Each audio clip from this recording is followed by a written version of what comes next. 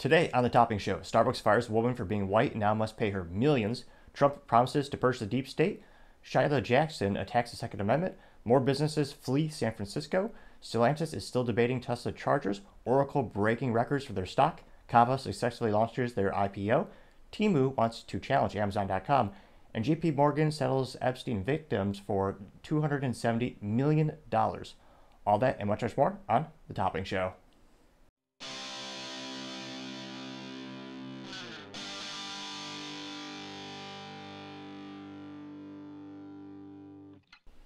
Thank you for taking the time to tune in today. Today's episode of Topping Show is sponsored by Topping Technologies.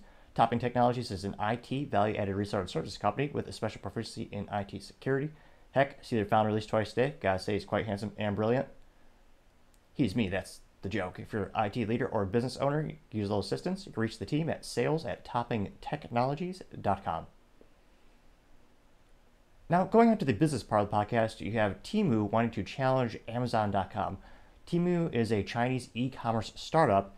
You may have seen them as they seem to have paid for about 50% of all advertisements on social media lately. You cannot escape the virality of all their obnoxious ads, which, from a social media perspective, is successful because that stupid commercial is stuck in my head, and it gets the brand recognition out there. And the whole shtick that I see is they want to make you feel, they literally say they want to treat you like a billionaire, I think, and give you access to the best prices at the best prices on the market. No one will touch their prices, as Trump might say. So they show you like the cost for like headphones being like $1.95 for Bluetooth headphones. And they're obviously Apple iPad knockoffs, but it's giving people to this visibility of pricing that no one usually sees. And I've never actually ordered anything from that site, partially because I really don't buy much in general, but it'd be interesting to see what's the delta between that and the authentic product, as well as is it kind of like wish.com where you order it and it's 99% of the time just total trash. Now, Americans are starting to actually purchase more off of that platform. According to the recent research, they showed that Americans spent 20% more on Temu versus the competitor Shein, which is another really popular Chinese e-commerce retailer. Now, granted, Temu is still under scrutiny for handling all the personal data, and lawmakers are proposing tighter tariff rules that would obviously hurt its sales. Seeing as how much of an astronomical interconnected the United States and the Chinese economy are, I really don't see the U.S. actually getting serious with much tariffs in the near future. I think Trump, in terms of my business acumen and studying history and looking at tariffs throughout the years, in my living lifetime, that's the only time I've really seen a major impact specifically on a country, and even that was specific materials such as steel. And so it'll be interesting to see if lawmakers do anything at all, or is it just more pontificating so that their district feels good but they don't actually do anything, which people on the left and the right, politicians tend to do just that, which is basically not much. Now, interestingly enough, Amazon won't include Temu in its price checking algorithm, which aims to ensure that Amazon prices stay competitive, which does two things, I think. It kind of signals that Amazon doesn't consider Temu a reputable competitor at the moment, but also wants to ensure that Amazon remains profitable. They've been losing money for decades. They've now become one of the most successful e-commerce, well, not one of, the most successful e-commerce platforms in history. But if it's an apples to oranges comparison, as in that products on Amazon are different than the ones on Temu, they might look the same, but it's different materials, different manufacturers. All of a sudden, Amazon could lose money because obviously the better materials, higher the quality cost. So time shall tell to see when Amazon starts to take them more seriously and treat them as a competitor. Now, other interesting business news, you have Kava successfully launching their IPO.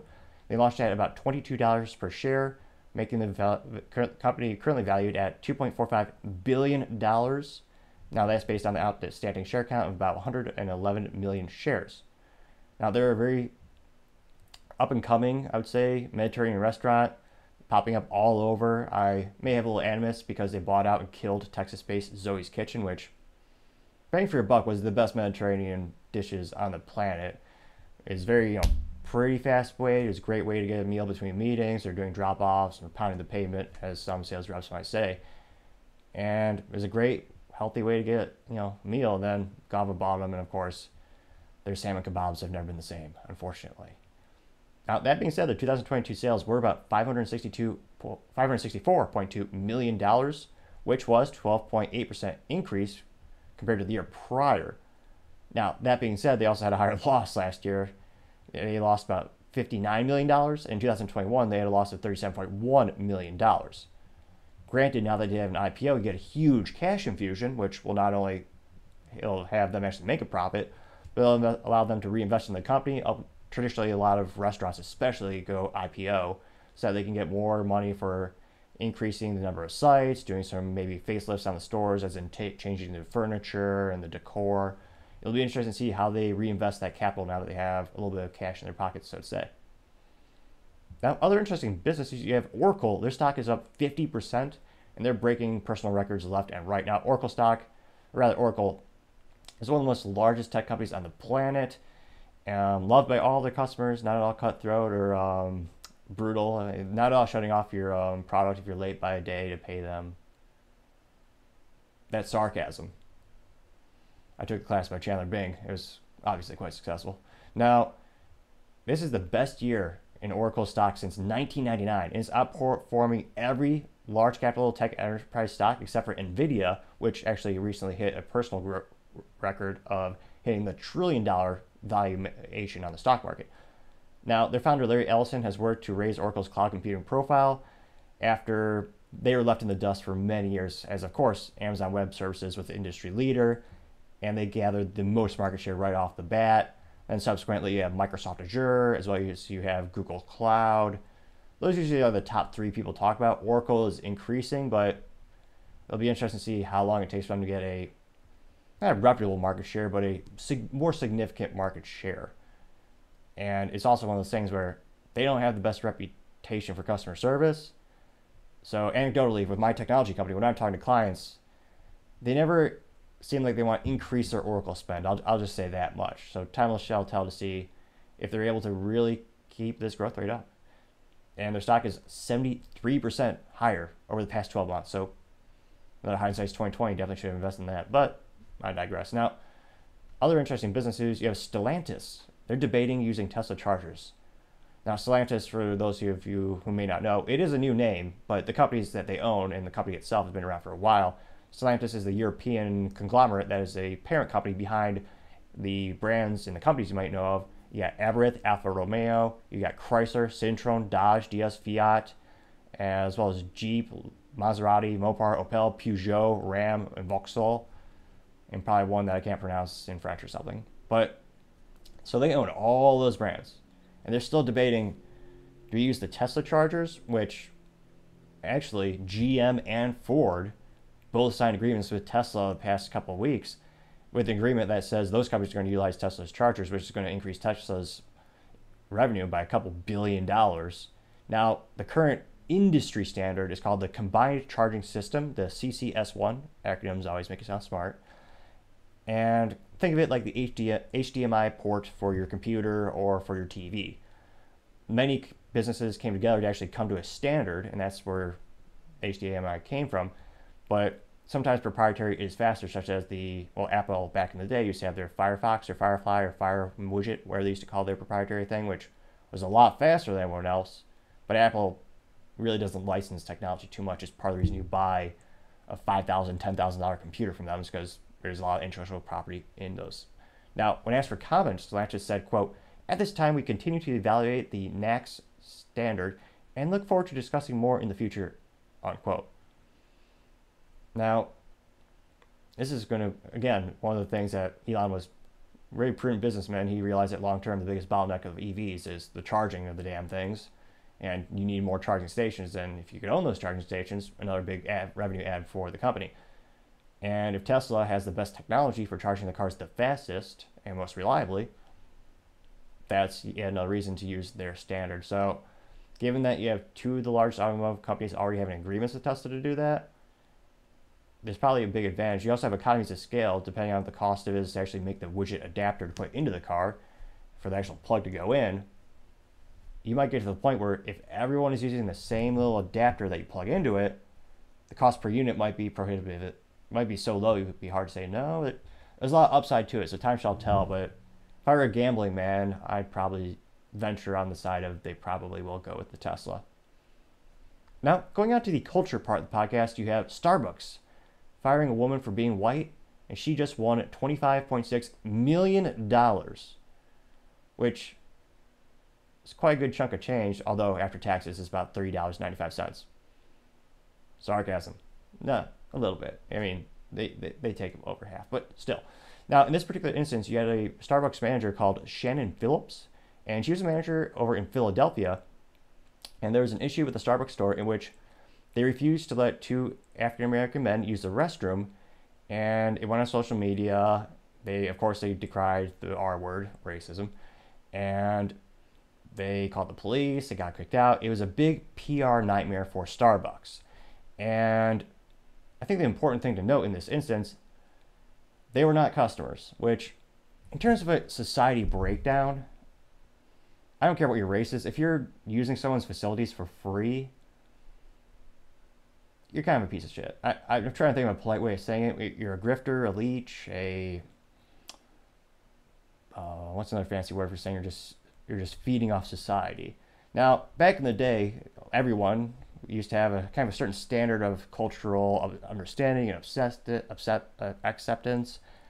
And even to this, even maybe it's just that my parents are better than everyone else's, perhaps, but in some ways, for sure. But it's one of those things where it's culturally understood, and my dad always taught me, if you go into a gas station or a Starbucks, and let's say you just need to use the restroom, it is common courtesy because you are utilizing their facilities, they are incurring a cost for you using that.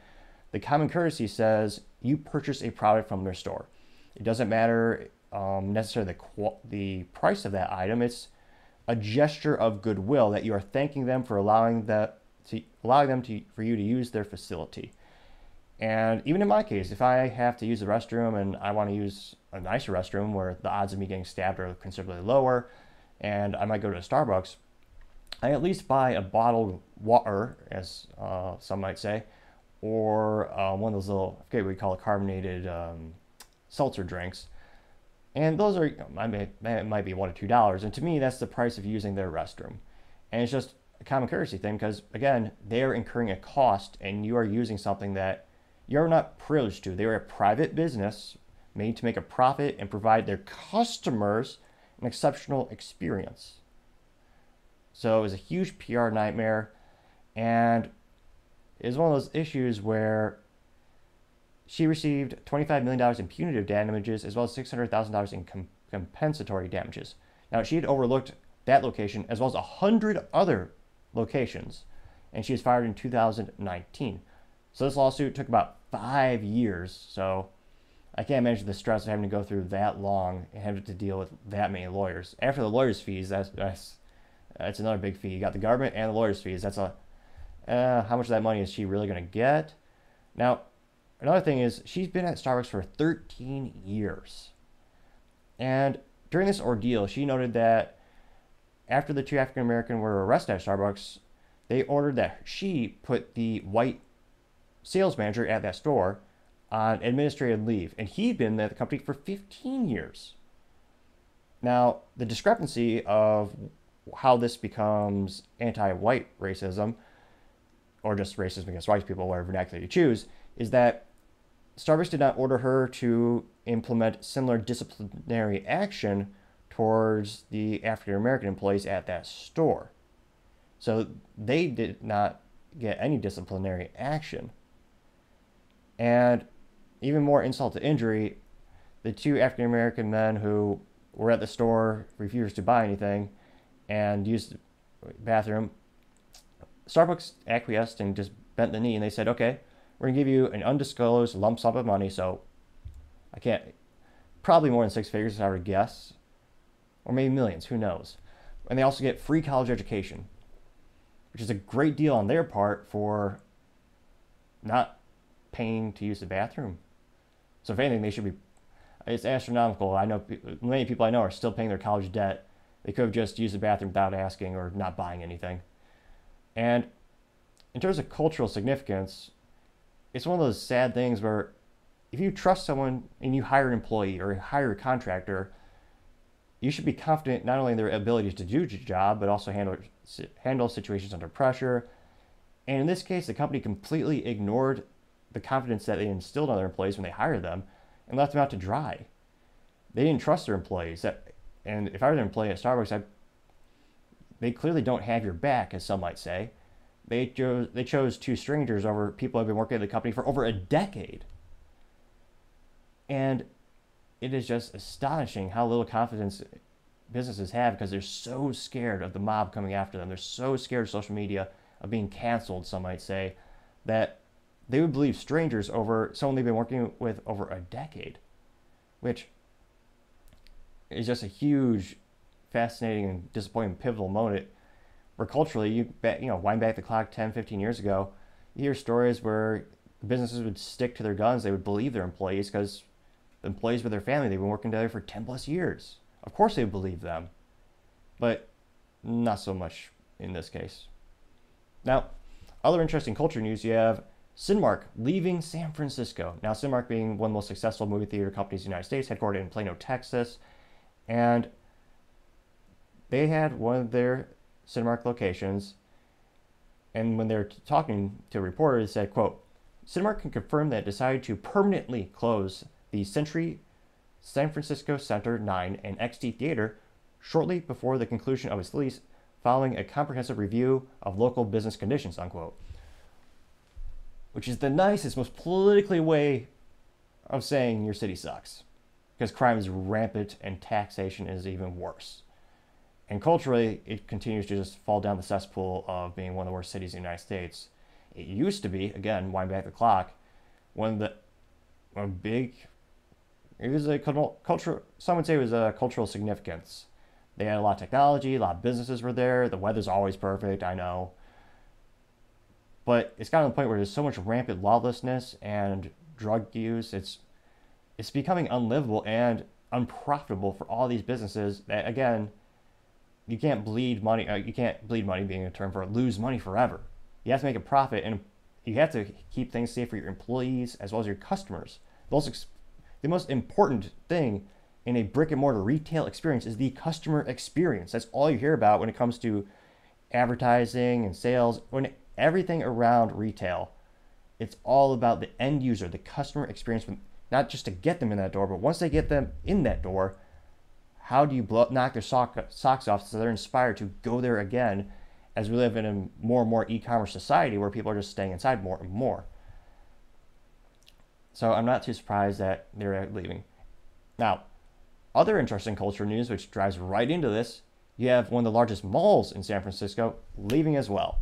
And guess what? They actually had a little bit more temerity, a little bit more guts there. They said specifically why they're leaving. Now, the Westfield company, they're going to stop their mall mortgage payments at the San Francisco location and giving it back to the lender. Now, they specifically blame crime for the falling sales and the Nordstrom closure. Nordstrom being one of the best, most premier clothing, I was going to say convenience store.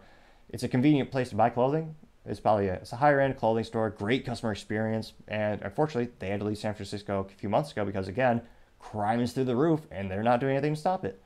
Now, Westfield, they noted that the firm is going to default on their $558 million loan, handing it back to the lender, which also means they're giving up any equity they might have had in that. You saw this. This might sound familiar, like deja vu. It is. The Hilton Hotel in San Francisco did the same thing with the holding company that was working in that location because they're losing so much money, and they know no one's going to buy it. So the mall is going to stay, in effect, open for now, but malls are a fascinating thing where this is just going to tumble worse and worse and worse. It's not going to get better anytime soon. Malls are perhaps the most prime example of the domino or the ripple effect. If you look at why malls succeed, traditionally, they would actually get sponsorships by, think about it, the good old classics, JCPenney, you got Sears, you got Nordstrom, you have an anchor store. Now, an anchor store sounds exactly what it would like it sounds. They would tell the development company, hey, we will be your largest tenant, we will be the anchor, the big thing that brings people there. Once they get there, then you get, that is a good advertising thing. You go to all the smaller stores, like, remember back in the day, it used to be Spencer's, Hot Topic, Forever 23 or 21, Aeropostale, all that kind of stuff. And they say, hey, you got a lot of these other stores coming, you should come on as well. So you get a nice good domino effect where all of them are coming because those logos are there. Customers like those logos. They like their brands. They're going to go there. Now, you're having the inverse these days where more and more and more of these stores are leaving. They're becoming ghost towns. And the compelling thing for a user or a end user or the customer is you get lots of options. You have many stores in a small, compact area. And they're just leaving more and more and more. Some might think this phenomenon is isolated to San Francisco, but they might think it's actually not just isolated. They might think it's all over the U.S. Contrary to that, Westfield actually has some data on, no, it is San Francisco that's this bad. Now, Westfield is a holding company where they actually manage hotels across the United States, and they noted that specifically, the San Francisco's occupancy level had dropped to 55%. Almost half the stores are gone. That's white space. That's empty, ugly-looking areas for consumers to see a part of a mall, all those little stores, to see emptiness. Not only has that's got to have a mental effect and aesthetic effect, is not good for the mall. It just looks bad, and of course fiscally it's bad as well because there's less companies paying the holding company because of course they make money by renting out spaces, yada yada yada. Now, when Westfield talked about their national average for their occupancy rates, those are currently at about 93%.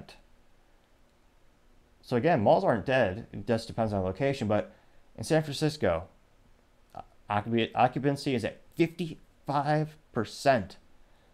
Nationwide, 93%. That's a huge delta. That's, again, I'm not a mathematician, but let's just say it's about half, or it's twice as worse as the rest of the United States. Now, culturally speaking, will they turn this around? How do they?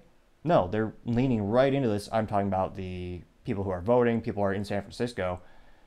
There are so many drugs rampant in the street, you have to avoid the needles.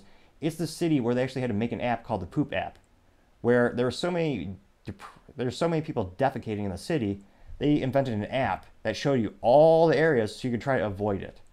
That's how far the culture has crumbled in that city. And all these businesses are leaving in droves. Because again, even I believe Whole Foods, they filed 583 police reports in about 13 months. There's that much crime, and all their carts are stolen as well. And again, they left the city. The most progressive or liberal company, Whole Foods, left San Francisco, the pinnacle of that ideology, that political sphere. Will they change their mind? Will they do anything to fix it? Time shall tell, but that culture needs an overhauling like no tomorrow because, again, it's not safe for the people to live there. There's a lot of people who are getting hurt, and there's a lot of negative ripple effects of people. It's not a great situation, but they are choosing it. So time shall tell to see if they make a more prudent decision. Now, going on to the politics part of the podcast, you have Sheila Jackson attacking the Second Amendment and, of course, looking woefully ignorant, which is entertaining, but also disappointing in terms of politicians and our rights. Now, she's a politician and a lawyer, so the worst of both worlds, some might say. It's one of those things.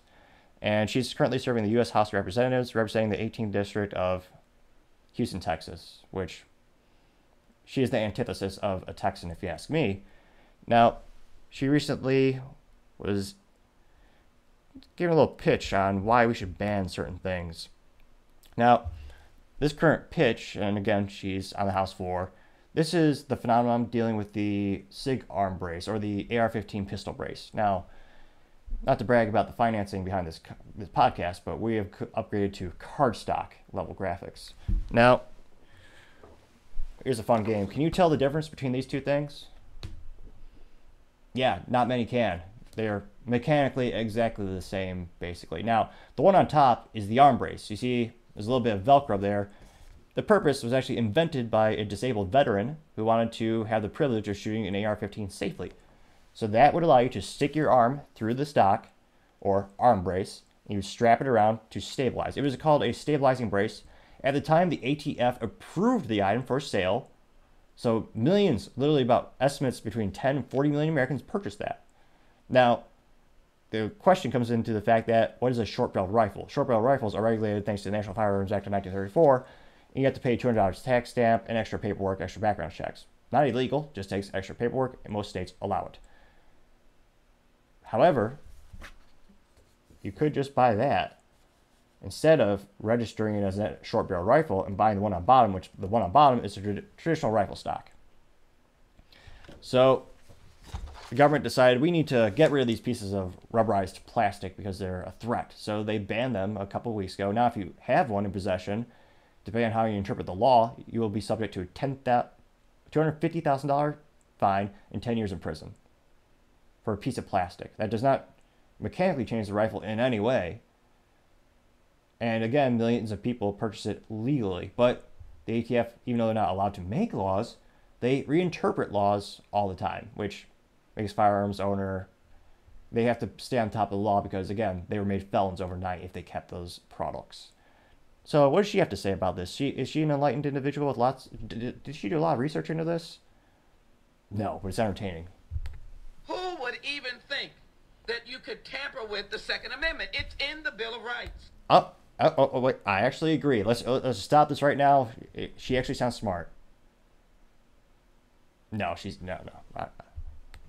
But we do believe that when you have this weapon being created to be the kind of dangerous, lethal weapon to kill, Americans will stand up and say, it's not about the Second Amendment. It's funny she's never this passionate when it comes to things like fentanyl overdoses that are killing millions of Americans every year, and that's not protected under the Second Amendment, or any of the amendments, actually.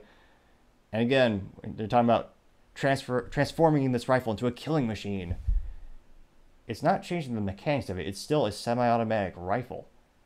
All you're doing is putting this stabilizing brace on it. And actually, it's more inaccurate to use it as a brace. So let's keep going. I know it's painful, but still. It's about saving lives. 8 children a day die from gun violence.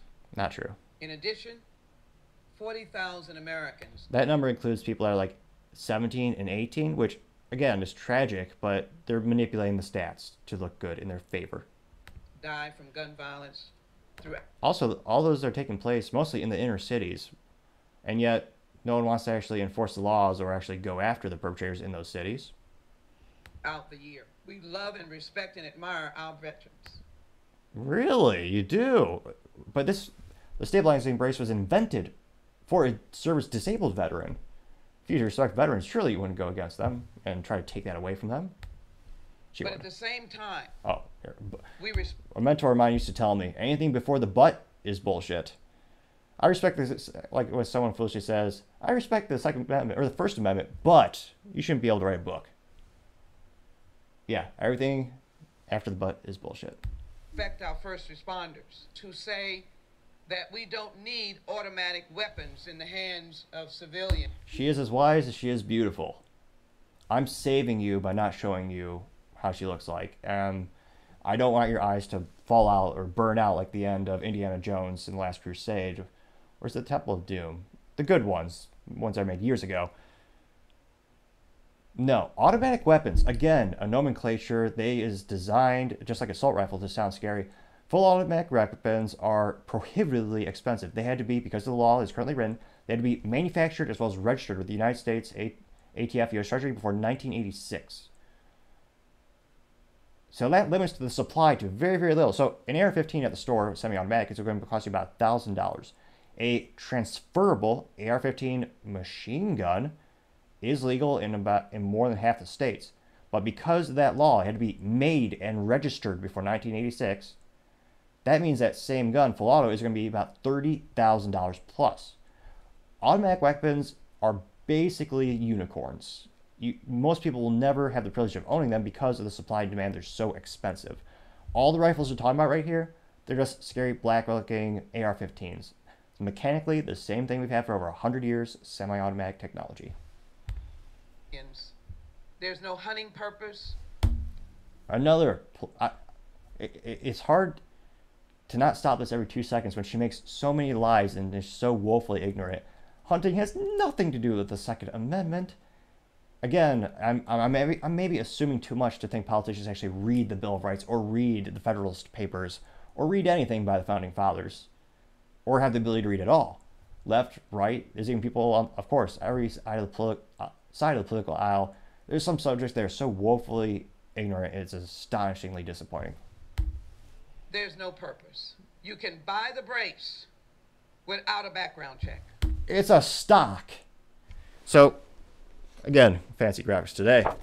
She's saying you could buy the brace. Yes, you can. Prior to the law, you could buy that for, I don't know, $60, $100. It's a piece of plastic. If you wanted, you could 3D print them. You don't need a background check for a stock on a rifle. That's like saying you need a background check to buy... I can't think of a metaphor ridiculous enough to actually correlate to this example she's giving. Well, maybe I shall try. That's like saying you can buy ink for a pen without a background check, and then you can write things. Well, yeah, we have the First Amendment. Ridiculous? Yes, but I'm sorry, it does get worse. But when it becomes a dangerous weapon, when that brace changes the gun's legal status and makes it, in essence, the same... She's pretending to read the poster board she brought, which I do appreciate when politicians bring poster boards because it makes it moderately entertaining. And again, this is the first time probably anyone's watched C-SPAN in a decade. So in terms of marketing, you do want visuals, which is why I printed that today. And we will get to the point where we have little live things that pop up on the screen and show video in real time. I'd censor this one just to save your eyes, but it's one of those things where if you take the time to like, subscribe, and comment, it always helps the channel outgrow and develop. And again, the more the channel grows, the more I'll be able to increase the investment in terms of those materials and the quality of the work. So greatly appreciate you taking time to like, subscribe, share, comment, etc. That caused a mass shooting at a Boulder, Colorado supermarket. The stabilizing brace made and a shorter barrel made a pistol under federal gun regulations. Saving lives is why I'm standing here on the floor. But a brace can be bought without a background check. Might I say that there are veterans in the ATF. That's disgusting. There are veterans in the ATF? People who fought and served for their country to preserve our amendments. And they work in the ATF, which their job is to restrict your freedoms. I would be interested to see the percentage of veterans who actually work in the ATF. There probably are some. Provision specifically is to deal with when you make it a lethal weapon to be used like an assault weapon to kill people. That's what the ATF is against. 8 children dying every day and 40,000 Americans. Manipulated result because they, again, changed the parameters so that it sounds as worse as possible. But again, emotion over intelligence or actual facts is usually what politicians do, and unfortunately is exceedingly effective. Americans dying throughout the year through gun violence, not your Second Amendment. And let me let you hear from the person who actually designed it. It was the creator of the SB Tactical Stabilizing Brace who acknowledged in a 2017 interview with the editor of the Firearm blog that many who brought the braces did so to avoid the National Firearms Registration. They were going to do bad. Oh wait, let's get better. Not those good veterans. This is not an injury to our veterans. It is saving lives. It will not save. Who would stand up here against a veteran? Nobody. Emotional rhetoric, not intelligence, just emotion. Emotion. Again, I hope more and more Americans wake up and actually do their own research or listen to shows like this, which educate you as well. But yeah, this law, again, it's not going to change. It will not save a single life. And it's all emotional rhetoric. It's not intelligence at all. And again, it's a piece of plastic. It's literally a stabilizing brace. And again, at the stroke of a pen, or I guess these days they probably just digitally updated their archive or their laws. Now there's between 10 and 40 million felons in the United States who, again, if they're caught, they're going to lose the right to vote. They will never be able to vote again. They'll have to pay a $250,000 fine and 10 years in federal prison for having that little piece of plastic and not registering it with the government. That should scare the living hell out of every American. And I know lawsuits are already being filed. People are challenging the law and doing it the right way, which is through the legal process. But there's still people. I'll have a whole article on Monday, or rather, what day is it? Next episode we'll go into it. But it's one of those things where it is a great way to punish your political enemies, because on average I would guess more people are buying these or more on the right side of the political aisle on average. And all of a sudden they can't vote. Now, you might think she's done talking because she said a lot of nonsense. But no, it gets more disappointingly entertaining. I mean, she is, again, she is wrong in every conceivable way. Let's go to the next part of the video. AR-15 in my hand. I wish I had it. It is as heavy as 10 boxes that you might be moving. How dumb can you possibly be? She's saying an AR-15 weighs as much as 10 boxes. The AR-15, from its inception, was one of the lightest rifles ever made. It was, at the time, revolutionary, engineered by the Armor Light Company, ironically in California, an aerospace company, and it was, at the time, bleeding edge of technology, utilizing a lot of aluminum. It is one of the lightest rifles you can possibly purchase.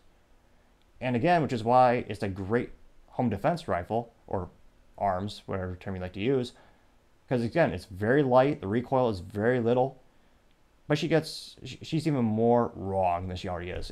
I'll continue. And the bullet that is utilized, a 50 caliber, these kinds of bullets, need to be licensed and do not need... She says the AR-15 shoots a 50 caliber bullet. I got props for this. So again, this is a politician who's clearly as intelligent as a pet rock. No, I'm sorry. That's an insult to my pet rock. I love my Rocky. He's always a good listener. Always stays in place when you tell him to sit. But this person is saying that an AR-15 uses the 50 caliber round. Here's a 50 caliber round, which, now that I think about it, I should have bought as a tax deduction for the show. But a friend let me use a prop. So that's the standard 50 caliber round that she says is an AR-15. No. This is what an AR-15 shoots. Notice that's a little different here. Yeah. Astronomical difference. Astronomical. Although at the end of the day, it doesn't matter what size they are, because it's your right. And some might say there's one or two AR-15 Beowulf 50 cals out there. They were a niche product. They were a cool product at the time. But no, they're trying to use more emotional rhetoric to confuse, obfuscate the truth, and just bully you and emotionally blackmail you into voting for them. And the only thing that is more concerning is if she is fully aware of all this and still doing it. Which I'm sure there's some politicians that are doing it just to push their agenda, which I find completely disgusting. Now, going on to other political news, you have Trump, presidential nominee. He is promising to purge the deep state, kind of like purging or draining the swamp, which he attempted to do round one. And although this came out a couple weeks ago, it is going viral now. So let's go ahead and play a little bit of his speech. Here's my plan to dismantle the deep state and reclaim our democracy from Washington corruption once and for all. And corruption it is. First, I will immediately reissue my 2020 executive order restoring the president's authority to remove rogue bureaucrats, and I will wield that power very aggressively. Second, we will clean out all of the corrupt actors in our national security and intelligence apparatus. That'd be nice, because they're there. Now, to give you some quantifiable data points of real-world examples in which there are people who have specifically broken orders, broken the law, and yet still completely hide from any responsibility and acquiesce from pretty much anything of doing the right thing. You have Representative Jim Jeffries, where during his presidency, Trump ordered the troops to leave Syria. He was curious of why the hell we're even there. There's not a war. We haven't declared anything. Let's get them out. So he gave an order as the president. Now, he was told, and the United States public were told, yep, we got the troops out. They're coming home. However, under oath, then Jim Jeffries admitted, oh yeah, they lied. Quote, We were always playing shell games to make it not clear to our leadership how many troops we had out there, unquote. He later admitted that the total number of troops was, quote, a lot more, unquote, than the several hundred Trump wanted. Was Jim Jeffries disciplined in any way? Of course not. He's a government bureaucrat. He's set for life. Not elected, but appointed, and basically unprecedented job security. Think of the United States Postal Service as perhaps the most day-to-day interaction people can relate to in terms of having a job you can't possibly get fired from. But I continue. And there are plenty of them. The departments and agencies that have been weaponized will be completely overhauled so that faceless bureaucrats will never again be able to target and persecute conservatives. Which happened multiple times as far back as when President Obama was in office. You had all the nonprofits and all the IRS targeted them. They targeted only one affiliated political group that was on the left. Every other one of them was on the right. Not a coincidence. Christians or the left's political enemies, which they're doing now at a level that nobody can believe. Also, when it comes to the missing documents, or not missing documents, rather the having inappropriate documents or documents not being stored properly, remember, Mike Pence was not charged. Hillary Clinton was not charged. She actually destroyed cell phones with hammers and used BleachBit, a software, to completely wipe her server, an on-prem server with all of her emails. She was not prosecuted. And, oh yeah, Biden was not prosecuted, and he had the classified documents with his old Corvette. Which is a cool Corvette, I'll give him that much, but they all did that. And this probably also goes to say something about how we have too many classified documents just everywhere. But those three were not prosecuted, but Trump is. The government is fervently going after him specifically. Even possible. Third, we will totally reform FISA courts, which are so corrupt that the judges seemingly do not care when they are lied to in warrant applications. So many judges. Now, the FISA court was actually set up as a mechanism to try, ironically, to protect U.S. citizens' security and their privacy. It's rudimentarily speaking, is how government agencies ask, hey, we need to do surveillance on Bobby down the street. And the courts will say, hey, this is yes or no constitutional, yeah, you can't. They said no like 3 times maybe. It's basically just a green light, yeah, you can do whatever you want. That's the big controversy around that court stems from that overwhelming number of the times they say yes. Judges have seen so many applications that they know were wrong, or at least they must have known. They do nothing about it. They're lied to. Fourth, to expose the hoaxes and abuses of power that have been tearing our country apart, we will establish a Truth and Reconciliation Commission to declassify and publish all documents on deep state spying, censorship, and corruption. And there are plenty of them. That'd be a huge achievement. But again, JFK tried to do a lot of this, and it didn't end well for him. Fifth, we will launch a major crackdown on government leakers who collude with the fake news to deliberately weave false narratives and to... It is also interesting that Trump's tax releases were inappropriately leaked, and no one faced any prosecution. It is an illegal act as personal sensitive data, but it got leaked. Also, remember the Supreme Court of the United States, where they're debating if Roe versus Wade was constitutional, or if they would overturn it and give the power of that issue of abortion to the states individually. That decision was pre-leaked. The data was out there about how they're going to vote before they actually released it to the public, which again, ironically kind of solidified their votes, because if they changed their votes, it would have shown that they would cave to the mob, which would not be a good thing for the United States. And yet, it's almost like they didn't even investigate who leaked that memo or who leaked that document. They just happened to never look into it, basically. Subvert our government and our democracy. When possible, we will press criminal charges. Sixth, we will make every Inspector General's office independent and physically separated from the departments they oversee, so they do not become the protectors of the deep state. Seventh, I will ask Congress to establish an independent auditing system to continually monitor our intelligence agencies to ensure they are not spying on our citizens or running disinformation campaigns against the American people, or that they are not spying on someone's campaign like they spied on my campaign. No one was prosecuted or held responsible for that in any way, by the way. Eighth, we will continue the effort launched by the Trump administration to move parts of the sprawling federal bureaucracy to new locations outside the Washington swamp. Just as I moved the Bureau of Land Management to Colorado, as many as 100,000 government positions could be moved out, and I mean immediately, of Washington to places filled with patriots who love America, and they really do love America. Not a bad idea to actually boost local economies of those small towns as well. And get people who don't want to live in D.C., because if you want to live in D.C., let's face it, you're going to be politically pushed one way.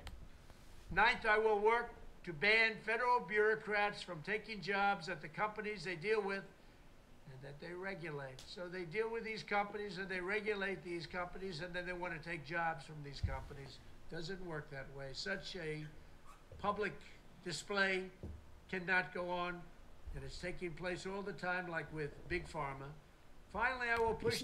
You can't help but notice the FDA, the federal department, the Federal Drug Administration. You see a lot of people going back and forth between the big pharma companies and that government entity. Coincidentally, I'm sure. A constitutional amendment to impose term limits on members of Congress. This is how I will shatter the deep state and restore government that is controlled by the people and for the people. Thank you very much. So that last part is huge. Again, most politicians never even touch the idea of term limits because most of them are self-serving, selfish bastards. Pardon the French. But actually, if he can get term limits, that would be unprecedented. The only time I've heard of any politician even whisper the idea, I believe about maybe 6 months ago, Ted Cruz and one of his colleagues put together a proposal. But even that wouldn't go into effect. Would not go into effect for I believe like 8 years, quite some time. So they all would have a lot of run rate. But to actually limit some of those powers, so you have someone who's not in politics for 50 to 60 years. In terms of a political chess move and a move on the political chessboard, Trump, I think, made a pretty good one. I know there's a lot of independent voters and a lot of people in the middle who are quite frankly disgusted and annoyed with people who just have a career, being a career politician, and also people in government who just face no consequences. So in terms of increasing his voter base, this is a good way to do it, in my opinion. Because again, ever since I was in high school, everyone's talked about term limits and getting rid of people who are just lifelong government employees with no actual accountability or performance needed. If someone could actually execute on those ideals and really do it, that would be unprecedented. So, brilliant political chess move. He'll probably get a couple more votes after this, and granted, he's still being prosecuted with all the indictments. So, I think it's still an uphill battle, but time shall tell. It seems to be that he is making the right moves. Now, going on to the business blunder of the day, you have JP Morgan Chase paying $290 million to the Epstein victims. Epstein victims being Jeffrey Epstein. Now, this is from a class action lawsuit brought by the victims of Epstein. Epstein was a JP Morgan client from 1998 to 2013. And he was kept even after being arrested in 2006 on prostitute-related charges and incidents with children. I'm trying to think of how to not get this video blacklisted on YouTube. Pretty much the most heinous, disgusting act anyone could commit in society. He did, and he actually profited off of that and facilitated that service for the most morally vacuous people on the planet. And the JP Morgan said, yeah, you're our kind of customer, we're going to keep you. Ironically, or hilariously, or just really weirdly, you had Kanye West recently have a huge mental breakdown and say some disgusting anti-Semitic things. And the rumor is he had about $1 billion in assets at Chase, and they kicked Kanye West out. So you can perform the most deprived acts of humanity on children and be a customer of JP Morgan Chase. But if you're Kanye West, they kick you out for saying things, which should say something about the priorities of society as well as the banking industry or that bank specifically. Perhaps this belongs in the culture section as well. But interestingly enough, you have coming out a couple of days ago, this is one of the largest claims the U.S. bank, and it is about potentially 100 victims. And it was led by a former ballet dancer known as Jane Doe, who said that Epstein abused them when they were young girls and teens. Again, the most morally vacuous person on the planet was Jeffrey Epstein, I believe, or perhaps the people funding him and facilitating how he magically was wealthy overnight, apparently.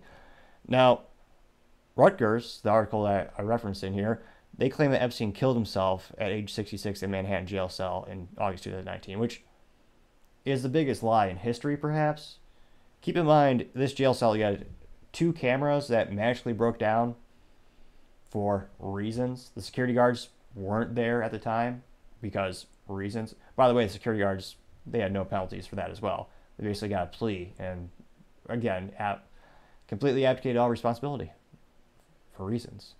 And he also was allowed to keep shoelaces and I believe even a belt, even though he apparently tried to commit suicide weeks before. Spoiler alert, they don't allow you to keep those things in prison. And of course, when the doctors look at him, you had a doctor come out and go, yeah, he was strangled to death. So the biggest lie in modern history is probably people saying he killed himself. Yeah, he didn't. And people think this is a huge business blunder, perhaps more of a moral blunder, but so JP Morgan has to pay this $290 million fine, which sounds like a lot of money. Relatively speaking, it is. It's more than most people see in a lifetime. But keep in mind, in terms of the total assets that JP Morgan has, they have $3.66 trillion. Not billion, trillion dollars in assets. And they recently just bought out First Republic Bank, one of the largest banks as well, them being over on the West Coast, JP Morgan being headquartered in New York City or somewhere in New York. But to hire a client like Epstein and have him as a client at your bank and continue to do business with him even after, this is astonishing, publicly he was charged with files for the child abuse, and they let him out of prison on, I don't know if it's good behavior or it was just an ankle bracelet tracker, but he got out and they still did business with him after he was convicted. That's got to be the moral blunder, the most morally vacuous thing I've heard in business for quite some time. And it goes without saying, that is the business blunder of the day. Thank you everyone again for taking the time to tune in today. Don't forget to like, subscribe, and comment. It really helps the channel grow and develop. I've noticed that every time there's more and more comments, there's a lot more views. Greatly appreciate it. Also, don't forget to tell your family, tell your friends, tell your coworkers, heck, tell your enemies, tell anyone and everyone to stay safe, fight the good fight.